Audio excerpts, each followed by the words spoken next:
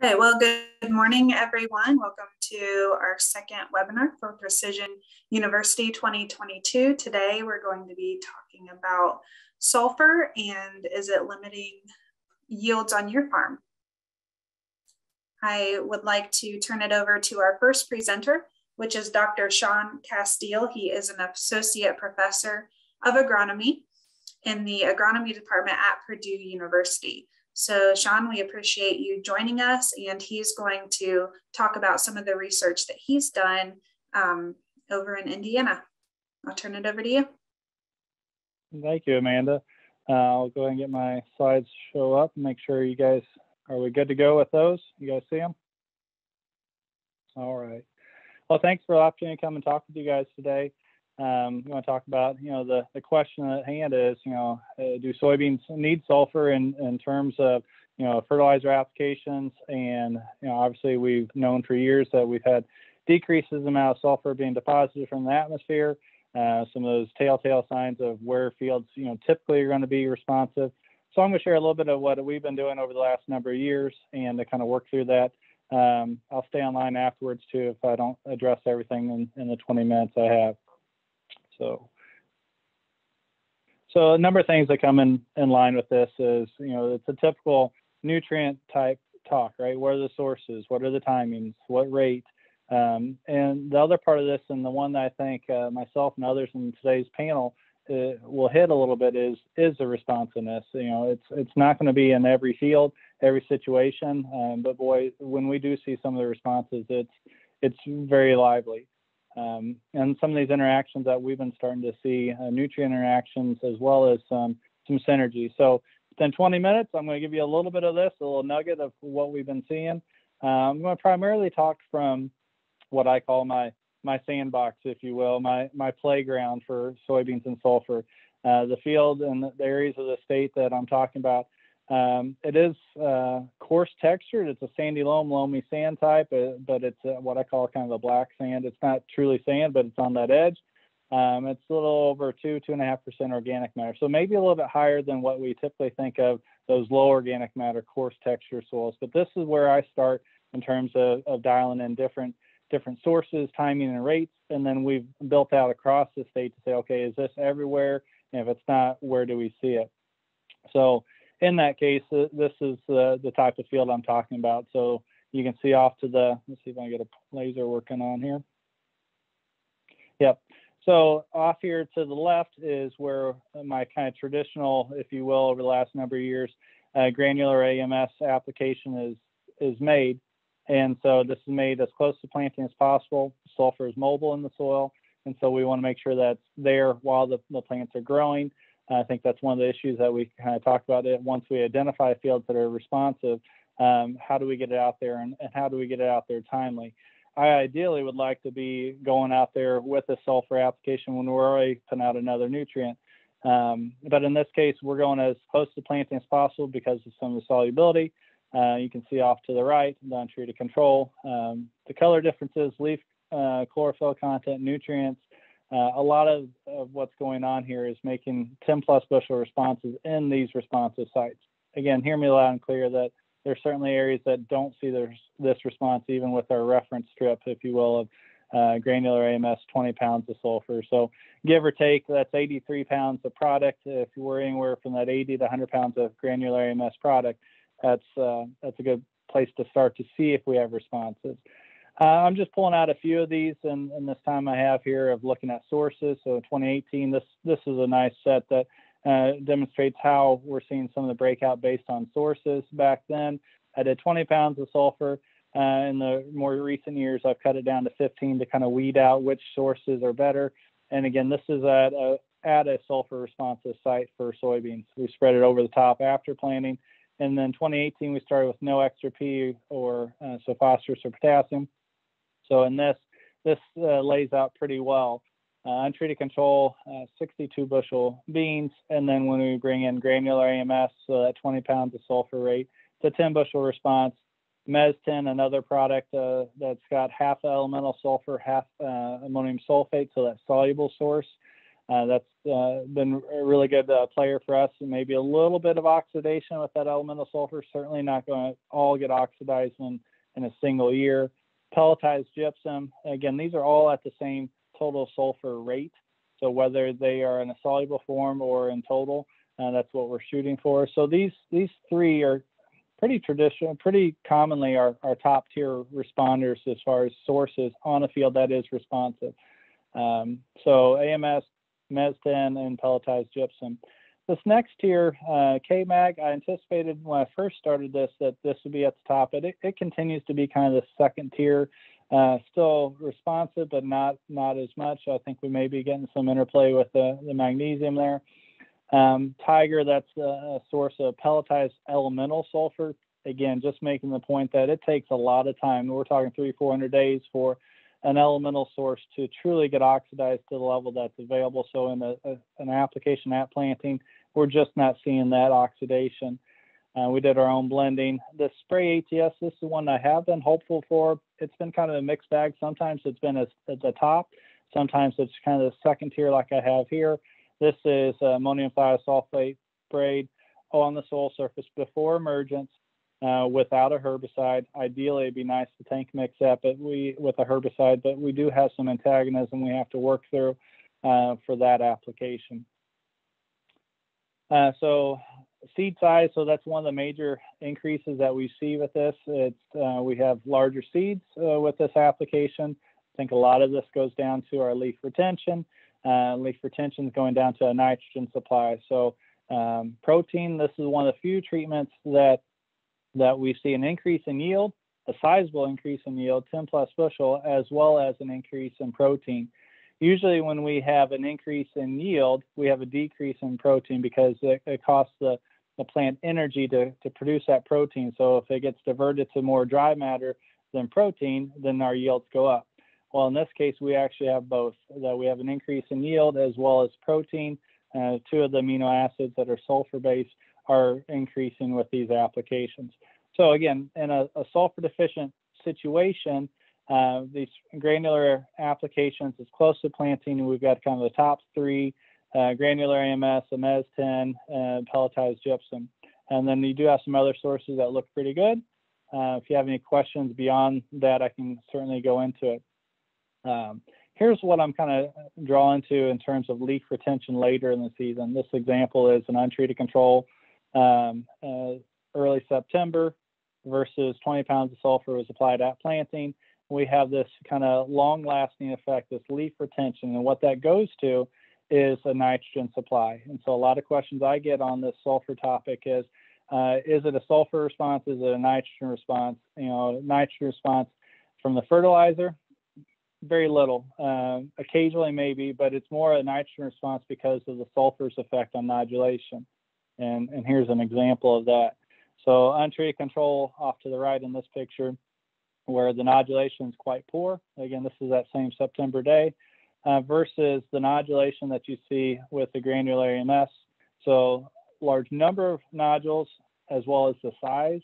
So when you have an adequate supply of nitrogen, you're going to have better leaf retention later in the season. You're going to have more pod retention as well and seed cell. So it's just this cascading effect that we see when we do have the sulfur response in soybeans. And primarily it really is that that sulfur is needed as a cofactor for nodulation, therefore supplying the needs of nitrogen.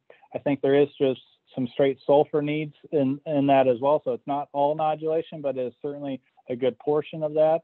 That comes into play. Sulfur also, with some of our soils and some of what you guys have as well, helps with a little bit of micronutrient availability, manganese in particular. So I see better manganese concentrations with our sulfur treatments, and so that kind of helps.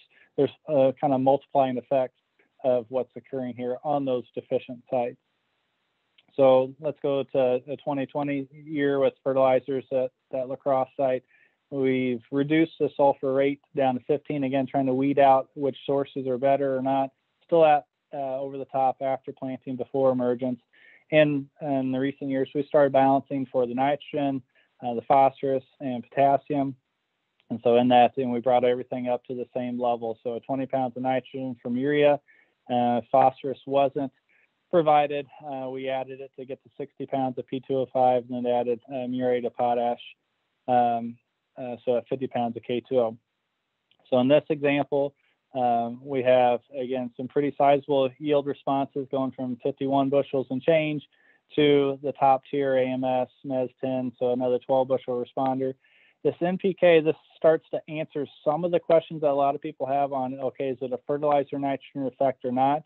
But this also has phosphorus in it and potassium, so maybe a few bushels, but I'm going to make a note just to ear tag this, that we've had some issues with potassium applications close to planting of soybeans, especially when we're talking about the muriate of potash with the chloride. I've had this in high yield management studies, and I've seen it pop up here and there. So I think we have to be cautious whenever we look at blending with potassium, potash in particular, muriate of potash, and so some of those effects. So with that, have our top tier sulfur fertilizers, AMS, MES 10, Sulfur 4, that's the pelletized gypsum source that I've used, still quite good.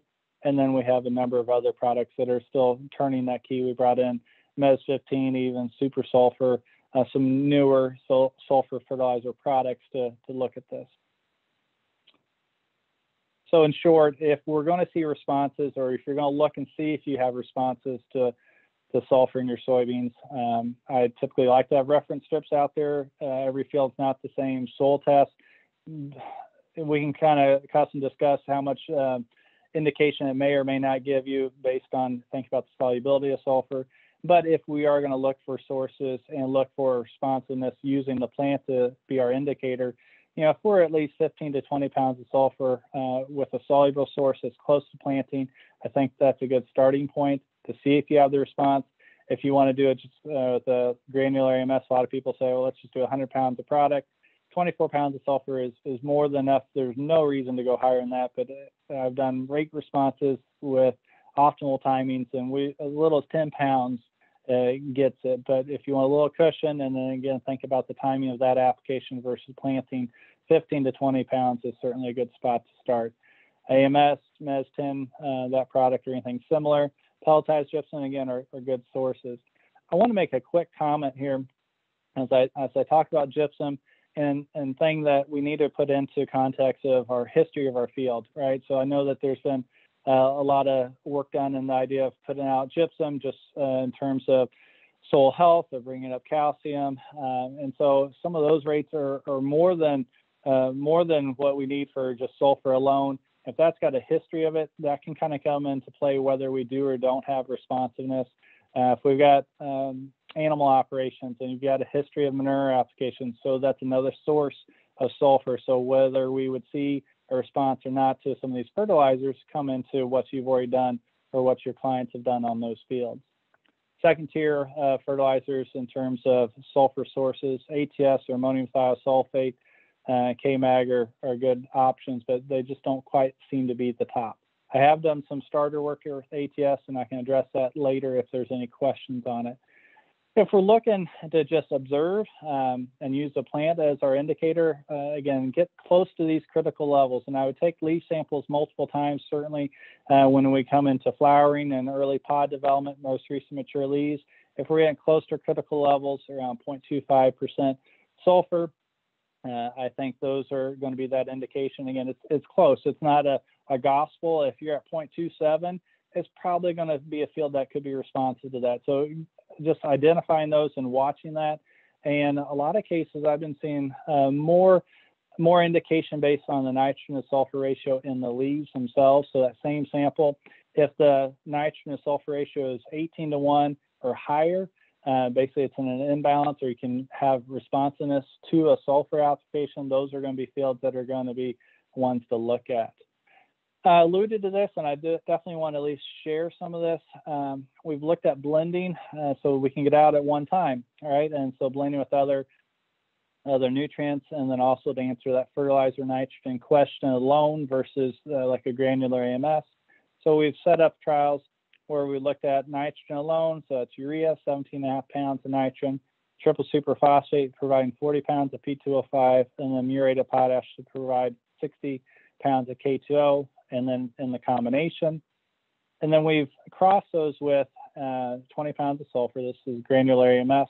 It's already providing the nitrogen source at 17.5 pounds, and then we've added triple super, and we've added KCl or the combination. Again, trying to get the blend together, go across the field. So we're doing one application. I will note these are at planting. So take that. In 2019, when we did this, you first look at this setup. So we've got the column with no AMS, and we got the column with AMS, so our sulfur sources, and then how much, whether it had triple superphosphate or muriate of potash or the combination. In that, in 2019, we go from 50 bushel beans down to 45, a 5 bushel yield hit. A lot of my high yield management trials where I put out 60 to 120 units of K2O, I've been getting yield hits of 3 to 5 bushels with that potassium application. There's no doubt we need potassium, and we need it in a major way. I think it's about the timing, and what I'm drawing a lot of these conclusions moving forward is the chloride effect at planting, and so we're exploring that. So that 5 bushel yield hit, I think a lot of it's coming into chloride effect in terms of rooting and nodulation. And what drives me to that is whenever we start looking at, okay, we add in nitrogen and then we go back to 50 bushel beans. So we kind of erase or alleviate that. If we had brought in sulfur, AMS, and now it goes back to 50 bushel beans. So we kind of fix that, if you will, but we don't gain anything. So it's kind of masking if there is a sulfur need in that crop. We saw that in 2019. In 2020, it didn't show up. So again, I want to share that this it's situationally effective. So how much water, rain is moving through that chloride or not. So that can come into play. Again, we have some pretty large responses with the sulfur. In the 3 or 4 minutes, I want to get out of the sulfur deficient location, but also talk about, I'm going to skip a little bit on the chloride includers and excluder varieties. We can talk about that if you have questions. I want to get into this high yield management, timely planting when we're seeing some of these sulfur responses outside of what you would typically think of. This is our prairie soils. This is 4% organic matter, and we're seeing sizable responses. And what I mean by that is sizable 7 to 14 or even more 15, 16 double digit bushel responses. And what I want to concentrate on today is just AMS pre-emergence, ATS pre-emergence. So these are 20 pounds of sulfur. Here's the Dakota spraying, the pre-emerged ATS. Then we've got some in-season applications. So let's just live up here on these upper portions of really where this response will be. At the West Lafayette site, so a prairie soil, 4% organic matter, timely planted in that year. May 11th, we had 62 bushel beans. And then we brought in any of these sulfur sources with the timely planting. We were up to 9 bushel responses. The AMS, in this case, my turnkey, about 7 bushel responses versus the first week of June. There's no differences when we look at these sulfur sources when we have those soils warm up. We think about mineralization, we think about nitrogen supply, we think about sulfur supply. So in this timely planting or high yield environment pushing that, maybe high residue or some of those cover crops come into play is what is limiting sulfur, even with high organic matter soils that we see responses. And so in 2018, we saw those responses. 2019, late planting, we did this study in June. There's no responses, just so you know. But it goes back to, I think, a lot of the sulfur supply. So if we have nutrients being supplied, sulfur when mineralization is not occurring at a fast rate, I think we're seeing sizable responses. In 2020, and this will be my last so I can allow time for my colleagues here to speak, we brought in pelletized gypsum, pre-emerged, 10 pounds of sulfur, and then 20 pounds of sulfur. Did not bring any nitrogen to the table. Want to kind of address this a little bit in terms of, is it a fertilizer nitrogen or is it a fertilizer sulfur effect that's therefore affecting nodulation? So in 2020, remarkable responses again on these prairie soils. We go from 62 bushel beans, my reference kind of AMS application, we go nearly 80 bushel beans, 18 bushel responses. I've looked every which way to make sure that we don't have wrong numbers to see these kind of responses on a prairie soil. Again, goes outside of the norm of where we think a sulfur responder is going to be. We do have some middle ground, add in a little bit of nitrogen, maybe a little bit more, but I really think it's the sulfur play. And what draws me to this is go down to the pelletized gypsum. We go 75, 76 bushel bean, so that 16 bushel response with sulfur alone. You might say the nitrogen, fertilizer nitrogen might give a little bit, but by and large, it is the sulfur effect, and I think it really is on the nodulation itself, and then that sulfur supply. Once again, later plantings, first week of June, warmer soils, we are not seeing that response at all with any of the sulfur sources. So to wrap up, soluble sulfur fertilizer, pre-emergence to early V stages, I think that has the greatest benefit and flexibility. 15 to 20 pounds, if you're going to look at that. You can maybe go a little bit more, but I really don't think there's a need for it. If it's more of equipment's ability to spread, I understand it. AMS, MES-10, pelletized gypsum are good sources. Potentially some of the spray ATS can when it's done alone. If you want to do a wait and see approach, take leaf samples multiple times and you'll see if you're in close to critical levels, and 18-to-1 ratio or higher is a really starting point for me.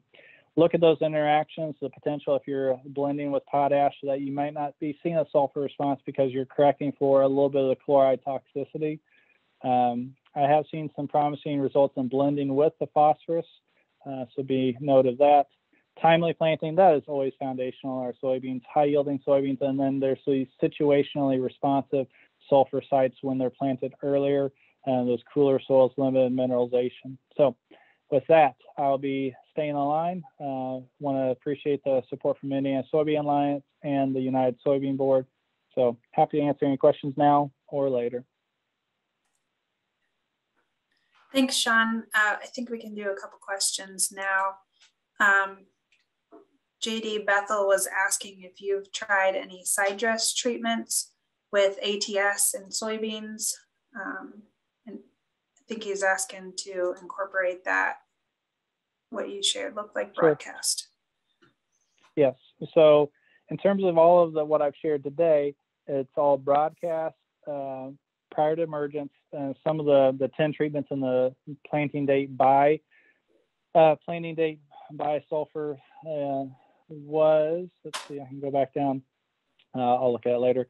We did spread some at V4 over the top and saw some pretty decent responses. The vast majority of these positive responses are going to be in an earlier development, so then the sulfur can be used for nodulation. Side dress, like typical, streaming it in the middle, I really hesitate to say that there's going to be much of a response because of the time it takes for the sulfur to get to the root system. I think the spread is a better approach. I've done ATS in a starter. We did a 2-inch offset dribbled on top for the last 3 years. We have seen some decent responses. Those were done on our loam soils and our prairie soils, was not done on our straight deficient soil. In our prairie soil, we saw some pretty good benefit out of anywhere from 4 to 10 pounds of the liquid starter. So we've looked at KTS, ATS, and Nature's product K-Fuse, but it's not responsive enough to say that's every year. So in short, side dress, I don't think that's as good of a play. I think it's going to be better if we can do a starter or a broadcast. And if you're able to do the broadcast, not able to do the broadcast until you've planted, I'd rather plant timely and then get the sulfur out as quickly as thereafter. So that's where I'm at on the starter, or excuse me, on the side dress. Okay.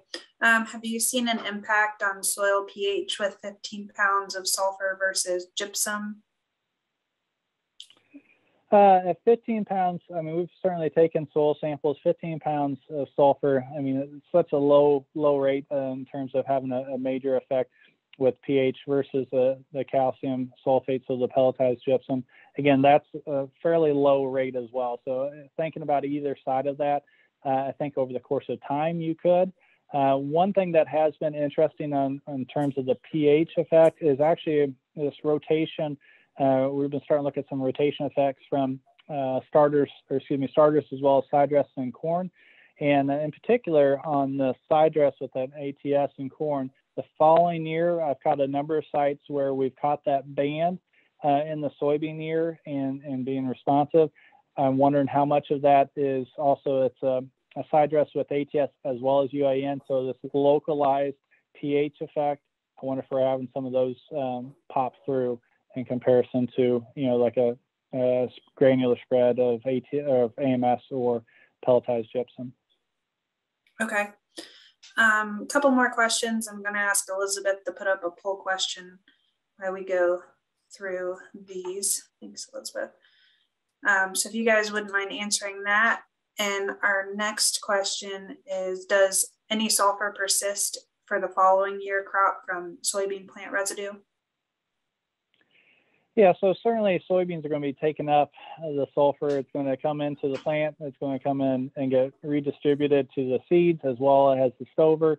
Any part that's there, I go back to how sulfur interacts in the soil, and it's very mobile. So usually we're going to leach through what we have. Depending on the soils, when my time in North Carolina, we would catch sulfur deficiencies early in the season, and then they had a BT horizon that actually started to accumulate some of the sulfur.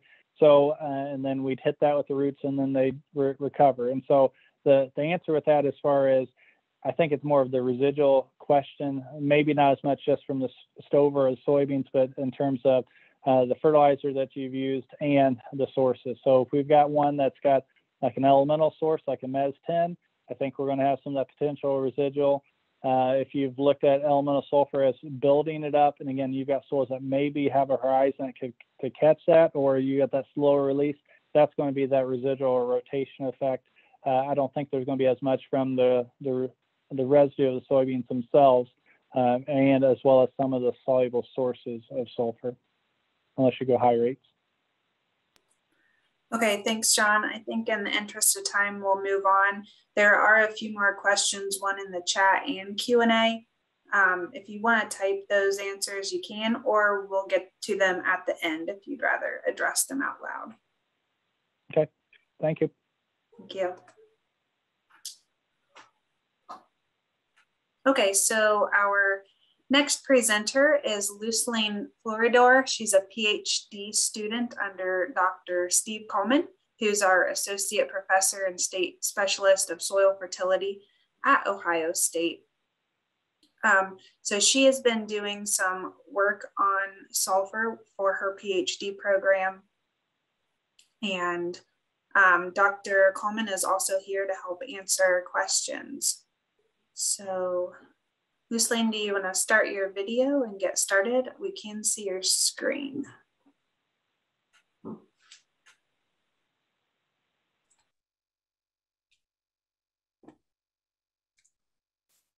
Okay. Well, hi, thank you for the introduction.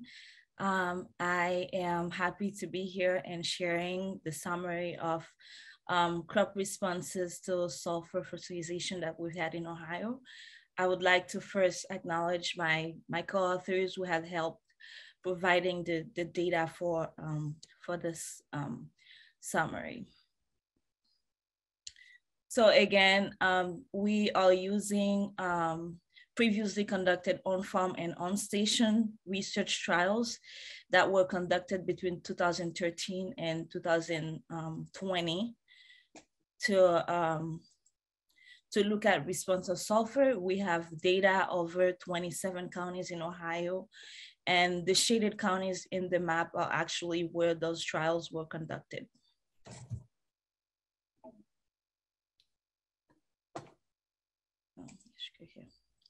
We had 52 corn trials, 30 trials in soybean, and 12 wheat.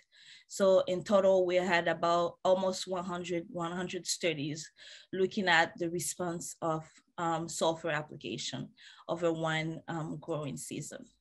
So each of the trial was a randomized complete block design of 2 treatments.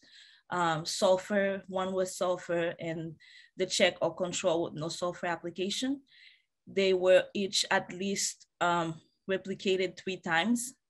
And then the plot sizes varied from 40 by 4,000 feet to small on-farm plot of 10 by 20 feet. Again, for our manipulation and other management practices were decided by farmers. So they varies across trials, and some of them reported Melic 3 sulfur as baseline diagnosis prior to the sulfur application. Some also report on R1 and grain sulfur concentration, but not all of the trials.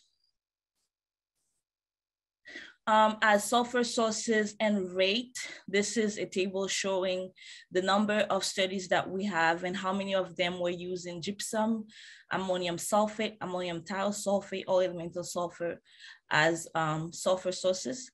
And in parentheses is the rate of sulfur, pounds of sulfur per acre that were used by these trials.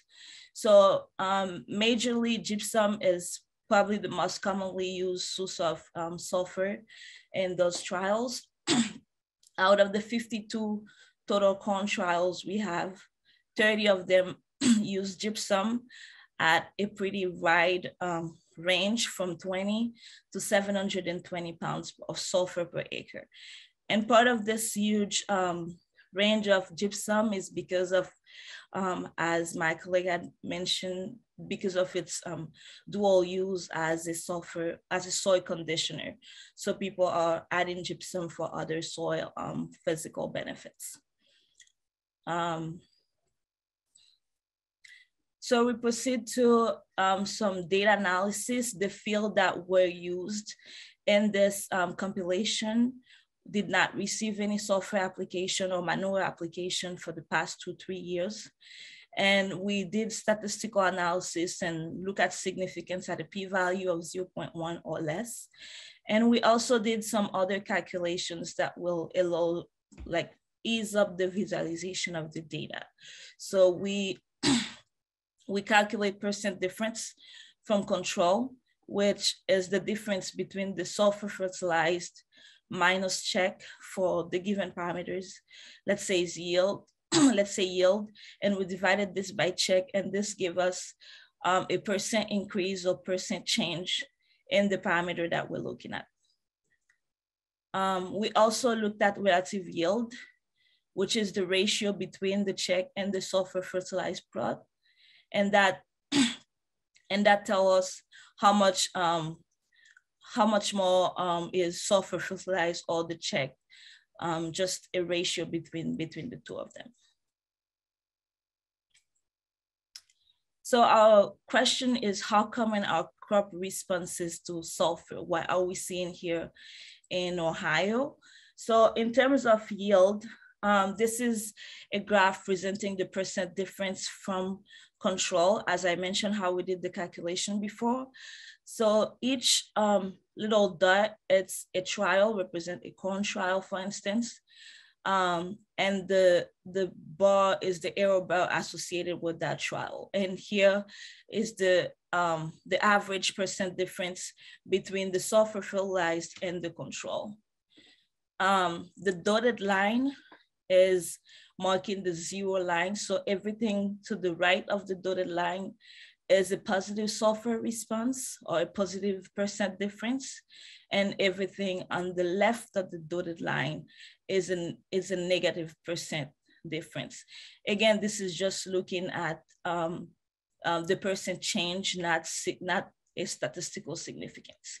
Now to mark the statistical significance, we're using the little yellow, red star is for statistical significance at a p-value of 0.1. So what we're seeing for yield response to sulfur fertilization in corn is very, very infrequent response. Out of the 52 studies, only 2 increased, only 2 were statistically significant in yield response. Overall, we had like about a 40% positive response, but not all were statistically significant. And we also did find some statistically significant decrease in corn yield. I guess the same conclusion is valid for soybean. We did see a trend of more positive percent difference from control. It's about, I'll say perhaps a 60% positive response in compared to the control, but again, very few statistically significant response to soybean corn yield. Sorry. For wheat, we only had 12 trials in wheat, but again, we did not see any significant response to yield, to sulfur fertilization in wheat yield. For the studies or the trials, we provided tissue sulfur concentration. The corn, like the R1, early reproductive stage for R1, the trifoliate for soybean or flag leaf. For the wheat, we did see a more positive % difference from control. There's definitely an increase in a positive % difference of R1 sulfur concentration in the tissue. For corn, soybean, and wheat, most study were on the right side of this dotted line, which means like there is a more positive response again to tissue sulfur concentration compared to yield. And for some of the studies that reported grain sulfur concentration too, we did see the same trend as in tissue sulfur concentration, a lot more positive response, % difference response to sulfur concentration in almost all three, but corn and soybean are definitely more responsive than wheat.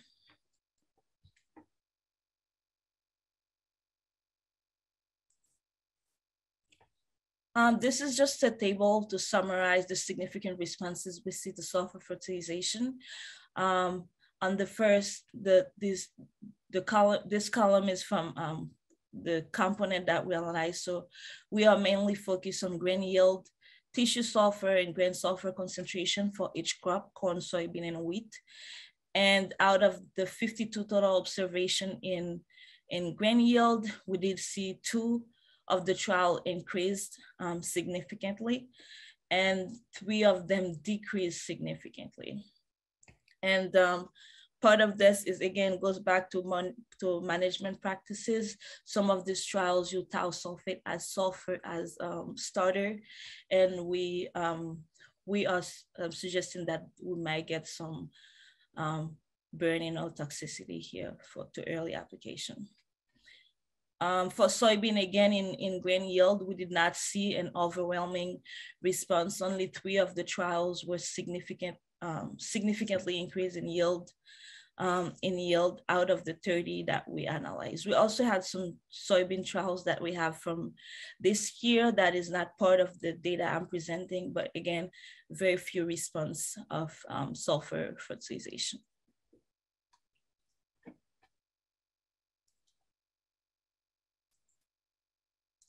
Now, how effective are available sulfur diagnostic tools, what we usually use to see if a sulfur application is needed? So we look at the relationship between the relative yield and our typical sulfur diagnosis tool, which is the Melic-3 sulfur, leaf sulfur, or grain sulfur, right? That's what dictated if we will need or not a sulfur application. And looking at the relative yield, we did not see a strong link between the Melic-3 sulfur for neither of the crop. So on this side, we have each crop, corn, soybean, and wheat. Those are the component or our diagnostic tools. The Melic-3 sulfur, tissue sulfur, and grain sulfur. And these represent the relative yield. So we are looking at these data, and there's not really a strong relationship between the Melic-3 sulfur, perhaps a little bit for the soybean between leaf sulfur and tissue, but not an overwhelming relationship here with the commonly used diagnostic tool for sulfur. So we're briefly looking at leaf sulfur correlation with corn grain yield on our raw data, just because tissue sulfur is typically used or is more frequently used as our diagnostic tool because of the variability of Melic-3 sulfur from the soil. So we looked at this Pearson correlation. Well, I'm not presenting the coefficient here, but just to see the trend between leaf sulfur concentration and corn grain yield in general. So from the data we analyzed for corn and soybean, there's probably a more linear trend, but when we're looking at the data for wheat, it's definitely not telling us the same. So perhaps there is a relationship between leaf sulfur concentration and corn and grain yield for corn and soybean, but our data is not showing the same for wheat.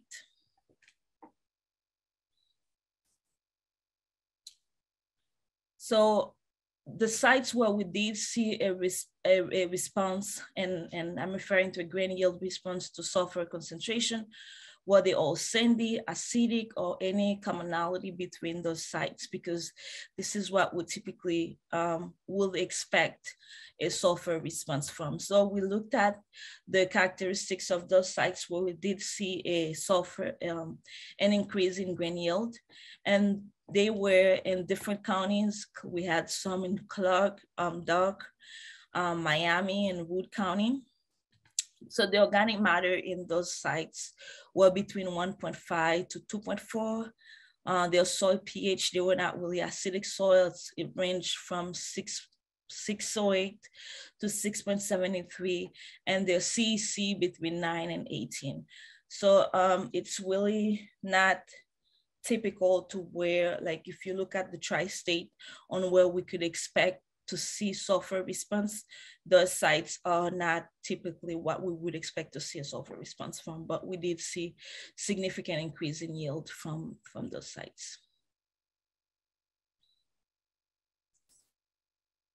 So our take-home message is that yield response to sulfur fertilization rarely occurred in Ohio. We analyzed over almost 100 studies and did not see frequent response to sulfur fertilization in yield of either corn, soybean, or wheat. So sulfur fertilization more likely will increase your tissue and grain sulfur concentration, but not necessarily yield. So I think it goes back to when they kind of make decision on whether or not you want increase in tissue sulfur if you're not getting anything from yield. Also, the current diagnostics tools that we have, which are typically the Mehlich-3 sulfur, tissue sulfur, or grain sulfur, in our case, have certainly failed to predict a sulfur response. Also, our statewide assessment suggests that sulfur mineralization currently might provide enough sulfur to meet crop demand, at least in Ohio, right? And that's probably why we're not seeing a response to additional sulfur application. With that, I think we have some more time for questions and comments. I don't know. Thank you for your attention. Thank you, Louceline. Very interesting. I do have a question for all three of you, maybe. Thoughts on the response that Shaun is seeing versus Ohio. And I know our sulfur deposits typically came from acid rain because we're closer to a lot of those facilities. Do you think that is what is helping us hold off sulfur deficiency, or does it have more to do with our soil types? What do you guys think might be the difference between the two states? Well, I can jump in real quick. If there's a national atmospheric deposition program that monitors weather station sulfur deposition rates. So that's how we know what's happened. It's NADP or something, National Atmospheric Deposition Network. And if you look at what's happening, there's a few stations in Ohio. I'm not sure about Indiana. I know there's a few there. I'm not entirely sure where they're at. Probably West Lafayette, Shaun, where you all are at. But there's some definite trends in terms of Ohio being really still receiving a fair amount of deposition relative. It doesn't take long when you travel west for those deposition rates, those atmospheric deposition rates to decrease. And so I think, when we're thinking about sulfur response and removal rate, Louceline didn't show any of this data, but we've part of the tri-state revamp, we analyzed a lot of grain sulfur concentrations across lots of different trials. And, 20 pounds is would be best case scenario in terms of removal rate, not total crop uptake, but removal rate. Typically, crop removal with a reasonable corn or soybean yield would be something closer to 10 pounds. And so if we've got a difference of maybe 2 or 3 or 5 pounds of sulfur deposition between Ohio and Indiana, that could be the difference between a response and not. And I think that what we found here, at least, across a lot of different counties, it's really site specific.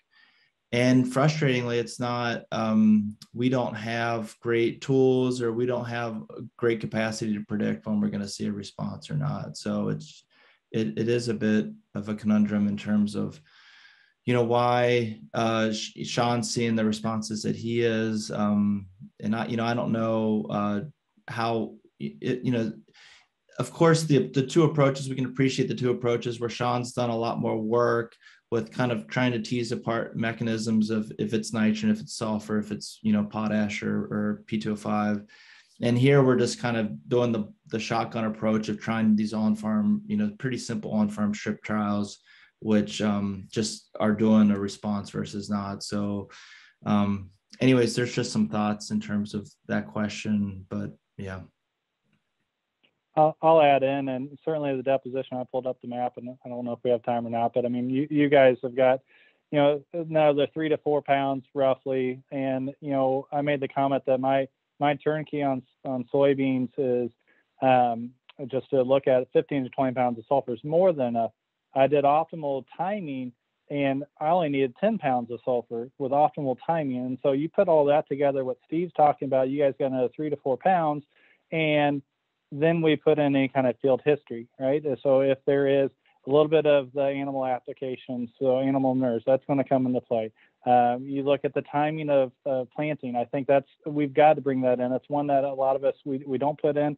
Mineralization rates, Louceline made a comment that you guys are more than adequate, which I dare say that we are more than adequate depending on when we plant. And so I think that some of those tease out a little bit in these differences. Again, I want you guys to hear loud and clear. I'm not seeing 15 bushel soybean responses across the state of Indiana either. I mean, there's certainly those that I've got 0 responses. And so I think that there is a lot of this predictability is very frustrating, because I want to be able, Steve and Louceline, everyone wants to say, yes, this is where you're going to do it, and you're going to see the response. But I think a lot of it is deposition, and field history comes into play. All right, thank you guys. Do have a poll question up. Which crops are you seeing sulfur deficiencies in? And we have a few more questions for Shaun. Let's see, Shaun, it looked like you maybe started to type an answer to this, but I did, but then I wanted to listen to Louceline's presentation, so I didn't answer. Okay, yeah. Well, and I guess this could go to both presenters. Would you expect, it was typed during Shaun's, but would you expect a similar response on clay soils? I'll let Steve and Louceline hit it, and then I'll go from there. Yeah, I'd say that, we can use kind of old adage from the 1995 tri-states in terms of where we might expect responses. And I don't take that. I think I take a lot of credence in terms of the amount of soil fertility work and the expertise that went into kind of the original crafting of that document in the 90s. And, at that time, of course, deposition rates were much greater than they are now. We know that, just in the last 10 years, sulfur deposition rates have been cut in half, really in Ohio, at least. And so it was sandy and acidic and particularly cold soils. That's where we saw responses according to the tri-states. And so clay soils, are we going to see them? Yes or no? The old tri-states would say likely not, but we've certainly seen, it depends on your definition of what a clay soil is, right, and where you're at in the state, but we certainly have seen positive responses, as Louceline showed, certainly with Shaun's prairie data. It's like I don't know how clay those soils are, but anyways, high CEC and heavier soils are not exempt, right? We know that there's certainly a potential of seeing responses on clay soils as well. Yep. Right, and I appreciate that. The point with the clay soil, and I started, and I don't want to get into because there's nuances to that, right? And so organic matter that's associated with clay soils, I've got some fields in the southeastern part of Indiana that, I mean, they're clay soils, but the depth to the BC horizon, that's making a huge difference in our responsiveness. We see sulfur responses on those that are shallower soil. So I took a soil core auger down, and we're at 36 inches to BC versus the spot that is not a highlighter green. It's nice dark green, no response to sulfur, and it's just a little bit deeper. And so it's still a clay soil. It's just about, I think a lot of it is the water, and that comes into play in creating an environment where we have limited sulfur supply, limited nitrogen, where on the soybeans, and we've got some corn trials there that are responsive. It's a clay soil, but it's about some of that water logging aspect and how does that affect turnover, microbial activity. I'll also say that I've got some a little further southeast, so near the Ohio side, I call them my crawdad soils. And so where an inch of rain is like 4 inches of rain. And so again, you're saturating that profile. It's not draining. So I think some of those come into play to see a sulfur response or not.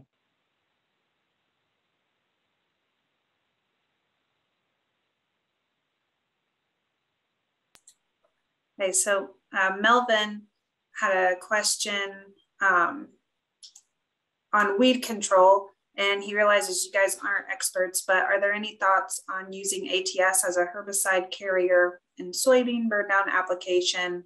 Any possible negative herbicide interactions with ATS?